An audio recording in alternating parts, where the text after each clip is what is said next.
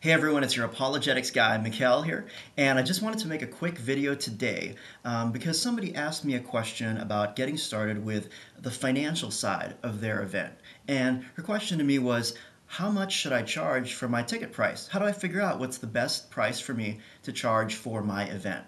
So in this quick video, I just want to give you a simple formula that you can use today to help you figure out what's the best price to charge for your apologetics event. So the first thing you need to do actually before you get into the actual formula is to decide how much you're going to spend on this event.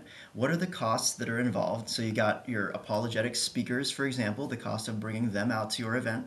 You have any facilities costs that you might incur from your church or a community center or maybe a school that you're renting out.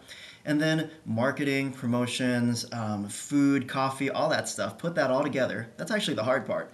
Once you get the cost down and you know what that number is, applying that formula is really easy. So here's the quick formula that might help you get started.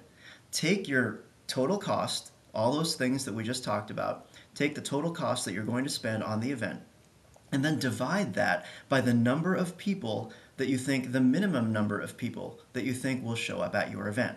So let's say you have seating capacity for like 500 people, and you think, you know what, if our promotions just didn't work and on a sad day we'd have like 250 people there. Then you take your total cost and divide it by that minimum number of attendees for your conference.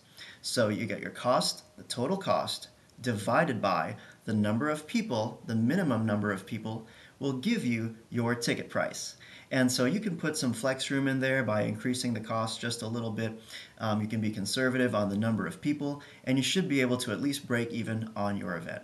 So I hope that tip was helpful to you. I know I asked that question the first time I ran an event, and that was a helpful tip for me. So if you like this, please sign up for my 6-part course called How to Run an Accessible Apologetics Conference. It's a free 6-part webinar style course that'll help you work smarter and not harder when it comes to running your accessible apologetics event. So sign up now at apologeticsguy.com.